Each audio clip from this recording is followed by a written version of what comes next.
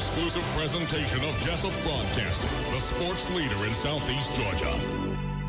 World famous.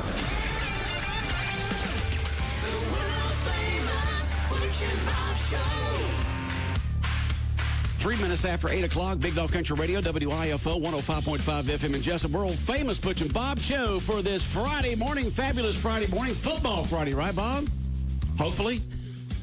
Definitely. Definitely. Okay. They're coming. All those rumors. Is Ware County actually going to come up Highway 84? Are they coming? The whole town's coming. The whole town of Waycross and County of Ware is coming this way? It'll be a packed house on that side, I promise you. Okay. I just didn't know. We got a very special guest in this morning.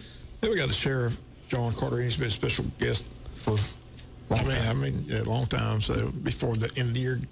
Well, I don't consider myself special. I've been here enough now. I ought to be part of the team. You're just part of the team, huh? Well, we're just glad you're here. Like I said, it's still business as usual till the end of January, right? You're still... Yeah, I actually, some people don't realize that. They thought, that Chuck took office immediately, but, and he knows that. But he's at Sheriff-elect school. I have been in contact with him, and here I working toward making this transition as easy as possible, and that's my goal. And looking at it, as we used to say when I was overseas, I got 41 days and a wake-up, so I'm ready to go. 41 days. Well, we had him in after he won the election. He said the same thing. That you reached out to him, and y'all have discussed, the operation, and he said that you're trying to make it as smooth as possible, so that's a good thing. Well, and as I start, going through and clean out, because let's face it, I got not just 16 years, I was chief deputy 13 years. I still got some of that stuff that I'm trying to clean out, files that really, you get out of sight, out of mind type thing. They've been there years, but they really serve no purpose. But anything that's going to be beneficial to him, I'm keeping. I told him that. I'm making notes of things I know that he's going to have to do. That you don't think of all these things, but as I get to going through different parts of the filing cabinets, I said, hey, he's going to have to do this. So I'm writing it down, and he and I will be meeting as much as we can, right? A lot of people don't know he's got 4 weeks he has to go to a Sheriff-elect school and trying to squeeze that in between now and the end of the year. But right. Even after the year, if he's got, something that he needs to know or I need to do, I'll still be available. What's his official swear-in date for Chuck I don't Mosley? know when the probate judge will do that. Okay, is it like the first couple of weeks of January, or? No, they do that usually in December beforehand. So he'll actually begin on January 1st. Well, one of the things he'll have to do is swear in all his personnel before January 1st. Okay, I see now. Before midnight on December 31st. So it's way before the swearing of the new president, right? Right. Oh yeah. Okay. All right. Yeah, he's got these people have to have, they have to be sworn before they start working on January 1st. So that's going to be a change for Wayne County. We've got a new sheriff coming in, and we've got a new district attorney, so there's going to be a lot of changes made when it comes to basically law enforcement here in Wayne County. And to be honest with you, both of them going to be drinking out of a fire hose to start off with, because it's a lot to do. And there's a lot backed up because of COVID-19. So not only do you get the ground with all kinds of these new personnel, both from the prosecuting and from the arresting part of it, then you've got so many cases backed up for this past year. Well, we just swore in our first grand jury in a year last Monday, I believe it was. So those a lot of the trial cases will start in January. So the district attorney's got a job preparing those. We've got somewhere in the neighborhood of 40 drug cases that will be coming up, and a great portion of those are RICO cases that really need to go before the grand jury and get some of these major dealers that we're looking at off the street. Okay, Bob? Like I said, I was just going to piggyback off that. Like I said, there's a lot that hasn't been able to be done because of the COVID thing. But what has been done? Any cases at all? I mean, there's still some kind of court going on, right? There's just no trial. They're doing pleas, and then they'll do probation revocations. Those are probationers are killing me at the jail. I mean, it's even medically. For example, just in the last month, I mean, it's really been way above average. I've been to the emergency room 30 times. 30 times? Yep, with inmates. The average visit at emergency rooms is about 4 to 6 hours. And what does they have as a common theme with all these, or anything at all? Or is it? Yeah, most of them been using drugs all their life, and they're in their early 40s and they're having major problems. Oh, I see. Okay. That's the general thing, and probation. The ones that I can get out, the judges will help us. The district attorney's office has been gracious enough to help us get what we could out. But you can't get them all out. But anyway, we got.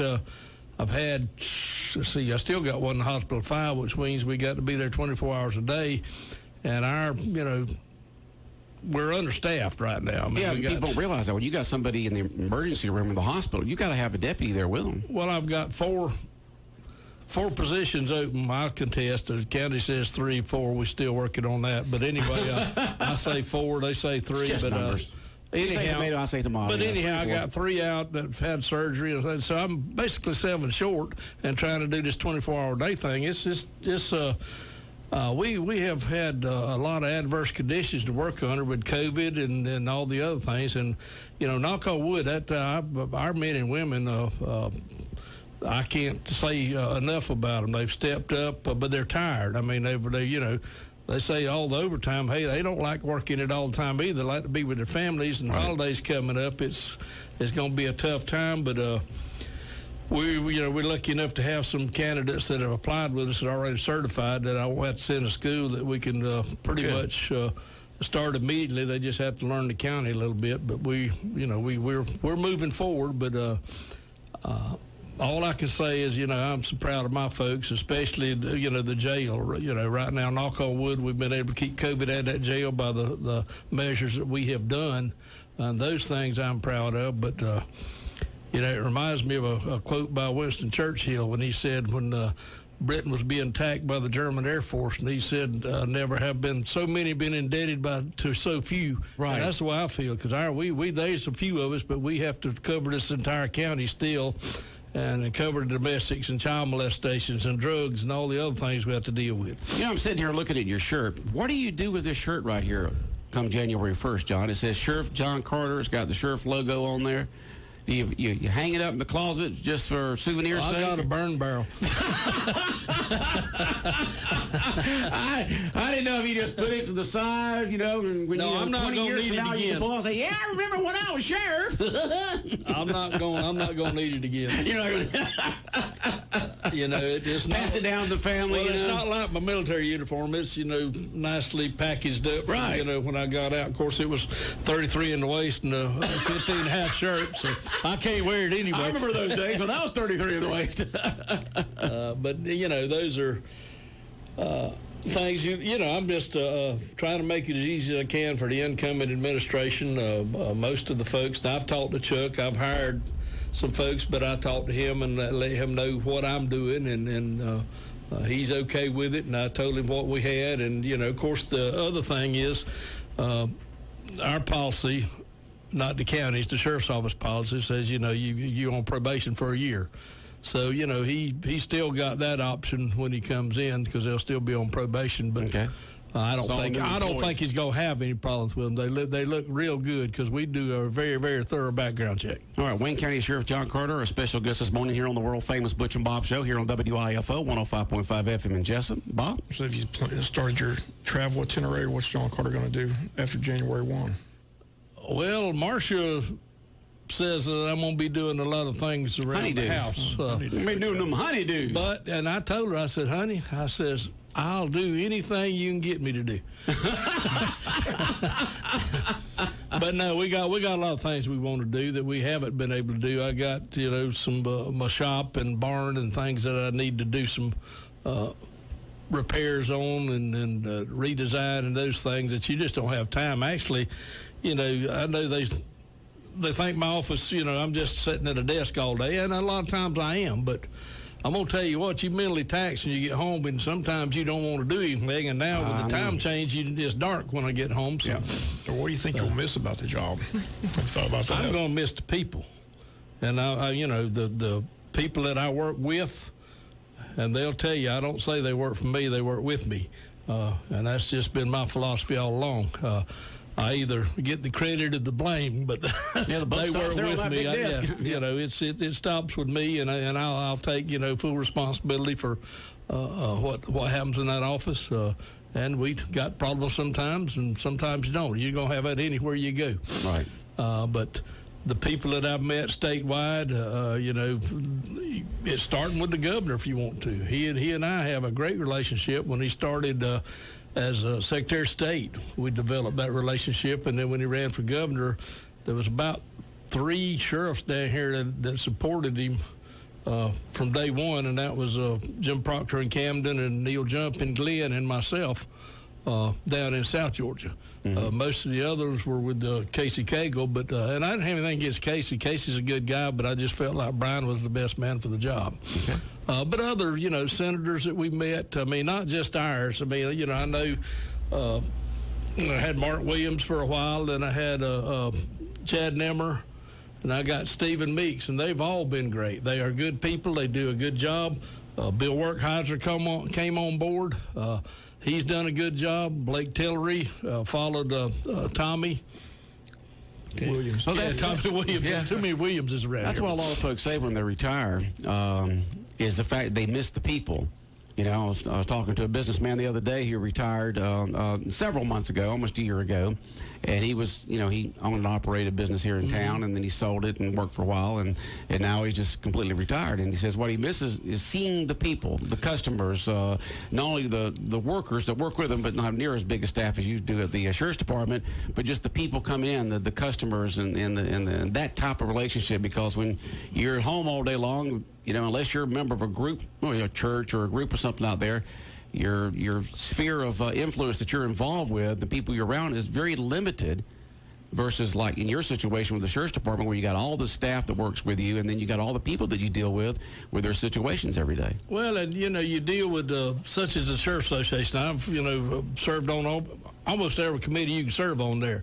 I was appointed in 2015 to the Sheriff's Retirement Board by Governor Deal and reappointed by Governor Kemp. I was actually served as a chairman of that the past year, and I voluntarily stepped down and let another sheriff that was on there have it, and I'm just on the board, and I'll be on that board to December, and then the governor will have to appoint somebody else. But those committees and things I've been on throughout that, I was served as the president of Georgia Sheriff Youth Homes.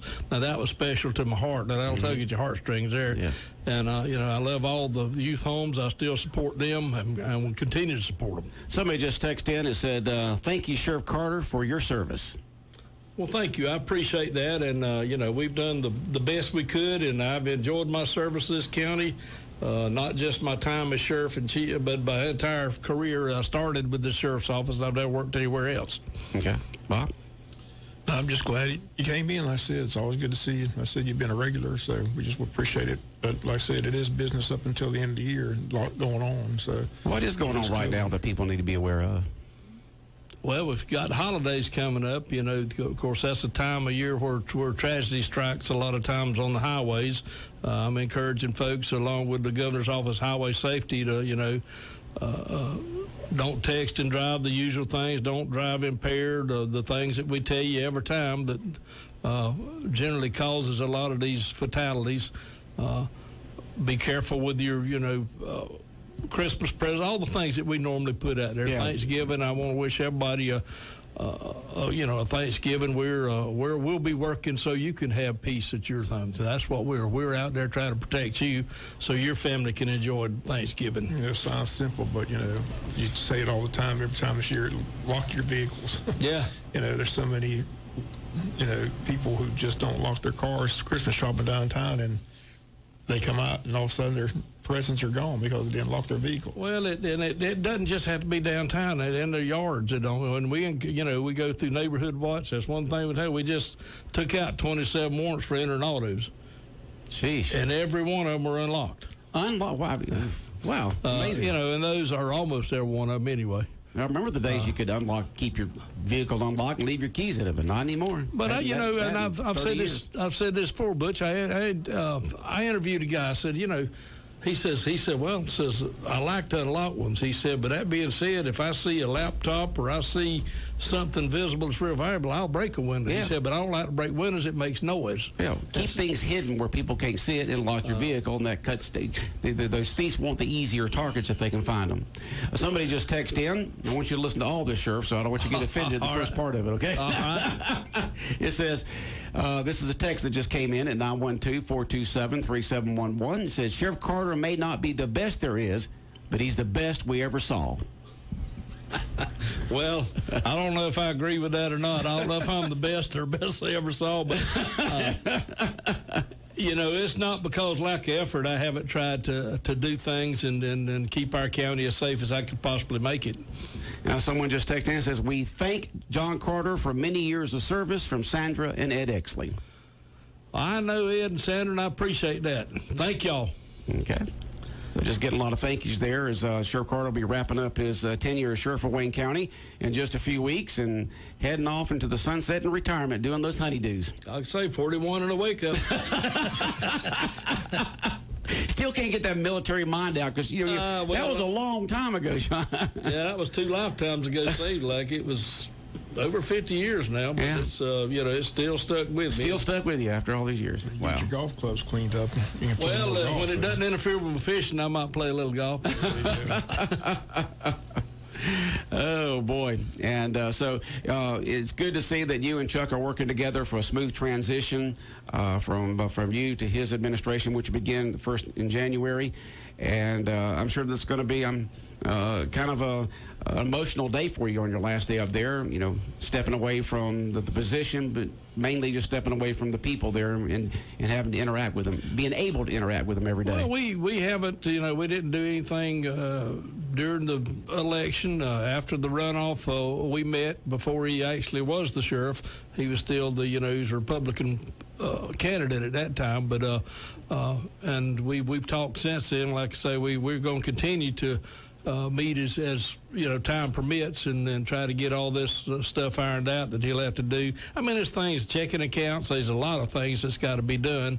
And he and I are discussing that, and like I said, I'm making a list of things that I know he'll have to do that he may not have thought of either. Yeah, at least it's a smoother transition than we'll have in Washington, D.C. in January. Well, I ain't going there. Wait, it's just stating the obvious. It'll be a smoother transition if that transition happens in January. But it's just good to see, because the Wayne Countyans benefit when our elected and appointed officials get along and work together. Well, this could be my last appearance on the Butch and Bob Show, but I can tell you after January 1, I may be a lot more opinionated. And I know my wife will. Yeah, you got to be a little more diplomatic when you're an elected official, right? I've had to put a choke collar on her. She's gonna go wild now. All right, here's a text that just came in. It says, thank you, John, for your years of service to Wayne County and for many years of friendship, Chairman Herschel Hires. Thank you, Chairman. I appreciate that, Herschel. Okay. You can always come back. This doesn't have to be your last appearance. Especially, Well, I thought maybe if you're going to be more opinionated. Maybe we can get 3. We can call it the Butch, Bob, and John Show, and I'll get to throw in a thing or two. I might have to go take one of them crash courses on the internet on journalism. It says, another text that came in, we salute you, Sheriff Carter. Thank you for all you do. So another text that just came in. Well, I appreciate the people of Wayne County. I always have. I love them. We haven't always agreed and probably won't ever, but, I've tried to treat everybody as best I could, as equally as I can, and that's sometimes not possible, but you do the best you can. Yeah. But I certainly appreciate Marcia and I appreciate the people of Wayne County allowing me to serve all this time. Okay. Bob, anything else for our sheriff this morning? No, it's just always good to see. Like I said, I just wanted you to come on in before your term ended. But thank you again for all the times you've been on the show. I mean, you've been sheriff for quite some time, and we've had you regularly all that time. And like I said, there's a lot going on. People want to know what's going on with their law enforcement agencies. There's a lot that people don't understand. I said it's not just law. The funeral that y'all do every time. I mean, people still commend how that's handled by law enforcement. It's something that isn't done in a lot of places, but here in Wayne County, the law enforcement's always there when there's a funeral we just had the elections. Tammy talked about how, I didn't realize this, they talked about the night before the elections, you have to have a law enforcement officer at every precinct to protect those machines. 24 hours a day. I mean, I didn't realize that until she mentioned that. A lot of people don't know that. So there's a lot that law enforcement does besides just enforcing laws. Well, in the sheriff's case, law enforcement's about a third of what we do, actually, because we got courts, we got jail, we got a lot of responsibilities. And I've said it many times, the sheriff is the only CEO in the entire criminal justice system that's got three main areas of responsibility. Well, the drugs always comes the big issue. You've been sheriff for a long time. Why do you, we talked about this before. Why is meth such a big issue? Just because it's cheap to do? I mean, you see that every time we get these drug reports. It's meth. Well, meth is cheaper.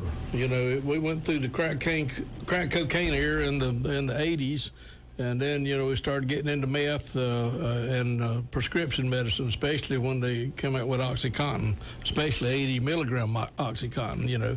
But we have to deal some with all of it, and you're only good as your resources, and you're not gonna, my analogy is this, or like I talked about it before. If the federal government can't keep it from coming in this country, there's no sheriff or nobody in Georgia going to be able to keep it from coming in their county. And that's just a fact. But we're going to fight it as much as we can, and but you only got so many dollars and so much effort.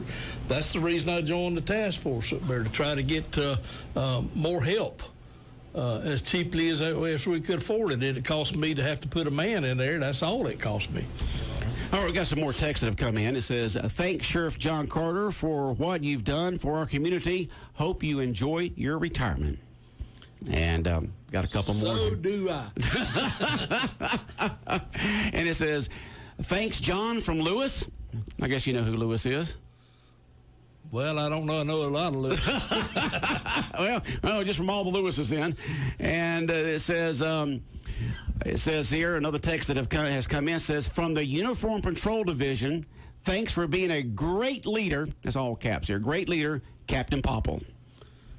Well, thank you, Captain. Coming from you, that's because he's been in law enforcement a little bit longer than I have. I've been in the sheriff's office longer than he has. But he's been a great ally to us. He's been one of my partners, one of my command staff people that I can depend on. Another text that has just come in says, best boss I have ever had, best friend always, Alma and the girls in the front office. Yeah, I couldn't do it without them. She actually runs the office. She won't tell you that, but she lets me know what I need to do. You say, all right, boss, you got to do this, this, and this, and you say, yes, ma'am. All right, we appreciate these folks texting in these comments this morning for Sheriff John Carter here on the world-famous Butch and Bob Show. Anything else, Bob, for our guest this morning? I said, you're welcome back anytime. Enjoy your retirement, I said. Well, you never know. I may get involved in something that requires me to come on the radio again. Or if you ask me, I can come discuss anything you want to that I got any knowledge about. All right. Well, we would love to have you back on. Do you have any interest in running for any other offices? Actually, no. County Commission, school board? Actually, no. I once a politician, always a politician. My wife's cringing at the house about you even mentioning it. I might run political office. No. We don't want to run for anything else, is what she's saying. She made it perfectly clear that she was tired of having to do PC stuff. So she wants to become opinionated too? Woo! She is, trust me.